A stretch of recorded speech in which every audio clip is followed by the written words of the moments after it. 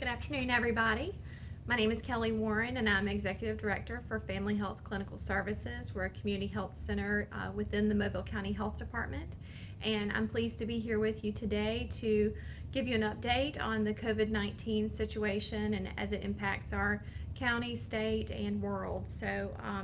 First, I'll start out with some information, give you some data updates, and then we'll move into some information regarding Governor Ivey's Safer at Home order that was issued and reviewed yesterday. It'll go into effect Thursday at 5 o'clock. And then we'll go in and answer some of the questions that you all had sent in to us yesterday, and encourage you, if you have questions based on information shared today, if you'll just type those underneath this broadcast, we'll get those answers to you. Without any further ado, today Dr. Laura Cepeda, our Chief Medical Officer, had announced that Mobile County has passed the 1,000 case threshold as for positive cases for COVID-19 in Mobile County. And additionally, within the United States, over 1 million people have been diagnosed with COVID-19. So we know that these numbers continue to grow day by day, and just encourage the public to be vigilant in their prevention practices.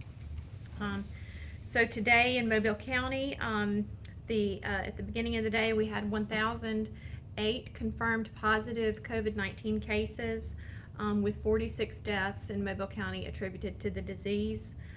In the state of Alabama, we've had 6,779 positive cases with 242 deaths due to COVID. And to take it even further, for the United States, there was 1,015,289 positive cases with 58,355 deaths thus far. With that, we'll move into some more specific data. I know a lot of times people want to hear how the data breaks out and what it looks like as far as the demographic characteristics of the individuals. For those 1,008 positive COVID patients that we have in Mobile County, that's an increase of over 39 patients since the last time we reported this data. Of those, 124 are hospitalized. The age range for our positive cases, for 0 to 4 years old, there are 6 patients. For 5 to 24 years old, there are 84 patients. 25 to 49, 364 folks who are positive. 50 to 64 years, 271 positives. And then over 65 years old, 267 positives. The gender breakout between the two, we have 601 female positive cases, 405 male positive cases, and 1 unknown. The racial breakdown, 409 of the positives are African American, 6 are Asian, 292 are white, and 301 are other or unknown. Currently, the zip codes that we can release information about and that are experiencing the largest number of cases is 36605, followed by 36608, 36695, 36609, and 36582. I know we additionally have some other information that we usually provide, but it was not available at this time of this report due to some issues with the database. Whenever we look at the 124 patients who are hospitalized or have been hospitalized with COVID, 12 of those were between the ages of 25 and 49 years old, 34 were ages 50 to 64, and 75 were older than 65 years old. Of those patients that we know their sex, 62 were male, 62 were female, and that concludes our information on our hospitalized COVID patients. Want to just caution everyone to let them know that we are still continuing to see an upward trend in cases. It's a gradual trend, and just want to make sure that the public practices good social distancing, good infection control, cover your cough, wash your hands, stay home if you're sick, please. And when you're out, we encourage everyone to really make sure to be wearing some kind of protective face covering. But make sure that if you have children who are under the age of 2, do not put a face mask on them. Do not put a protective face covering on them. So with the governor's Safer at Home order that goes into effect at 5 o'clock tomorrow afternoon, that's tomorrow, the Thursday at 5 o'clock, It lifted some of the requirements, or it will lift some of the requirements for the original stay-at-home order. And so we have good resources that are posted on our Facebook page to reference the Safer at Home order, as well as a new frequently asked questions page that has come out that helps to clarify some of those many questions that everyone has surrounding the Safer at Home order. And so it's a simple two-pager, breaks down what's new and what's staying the same. And then this is your FAQs page that you'll see also accessible on our Facebook page. So take a moment to look over that, please. One of the questions that or a couple of questions we've gotten as a result of that is, what can we do now that we are moving into a new phase of response and a new normal, if you will? And so the health department's recommendation is that you continue to practice, good infection control, good prevention measures. Like I mentioned earlier, wash your hands, cover your cough with a tissue and throw it away. Wear that protective face covering anytime you're out in public or doing that, essential shopping. Really don't go out if you don't have to, and just observe all of the requirements that are set in place with the Safer at Home order. People want to know how we're going to continue to manage those growing cases as they occur.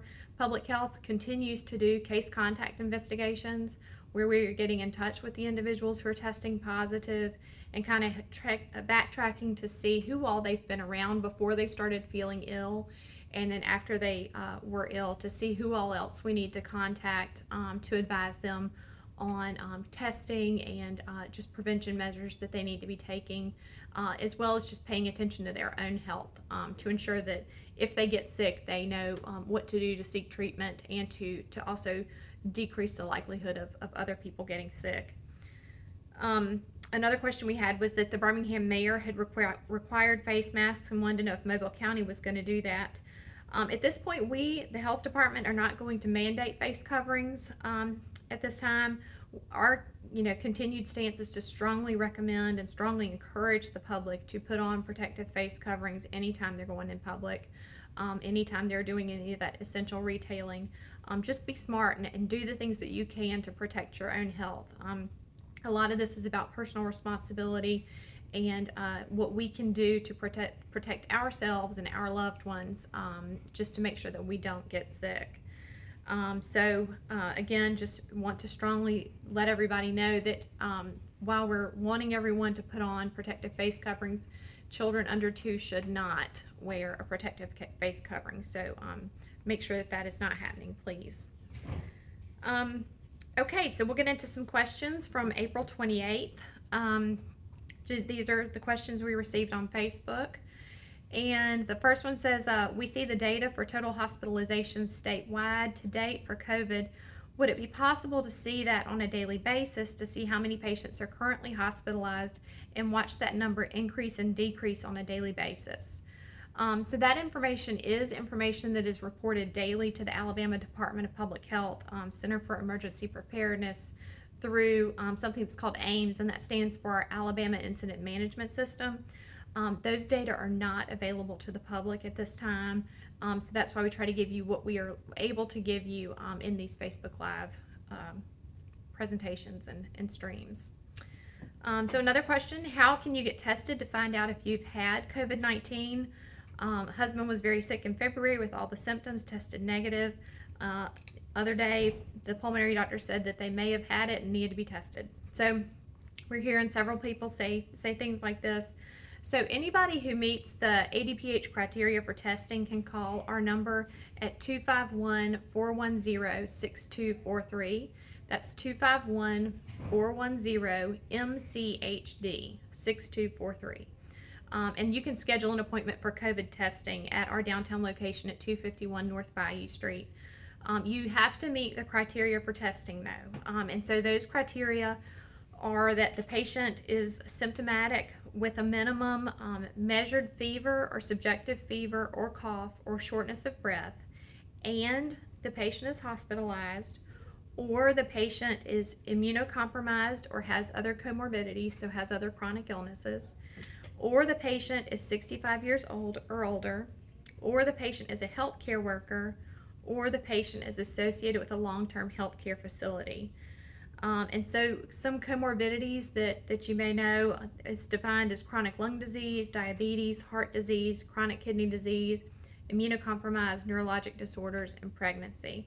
And I know that's a lot to remember, so we will have that posted so that you can review it to see if you would meet the criteria for testing.